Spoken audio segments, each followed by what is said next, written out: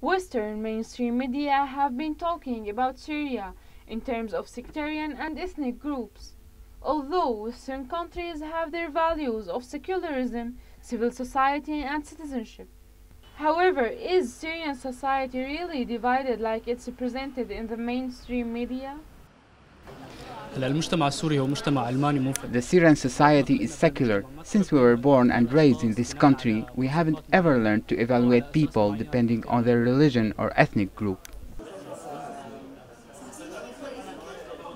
They've gathered to work on a common project. Western society has always been calling for secularism, and when we see them using a sectarian language, it means that they are contradicting themselves. This group, like others, hasn't been affected by the historical media coverage, which went too far in its sectarian language. Western society has systematically tried to create sectarian strives in Syria and worked to fill possible gaps that could exist in any society. This case study represents a thumbnail of the Syrian society.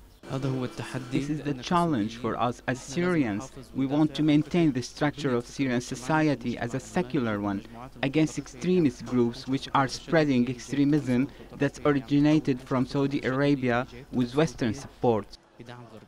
The Syrian war has many aspects. One of them is the conflict between secularism and extremism. Syrian society is almost the only Arab society that is both diverse and secular. But weirdly, the Western MSM, instead of boosting these characteristics, is working on undermining them. Rama Ammar, MEC, Damascus.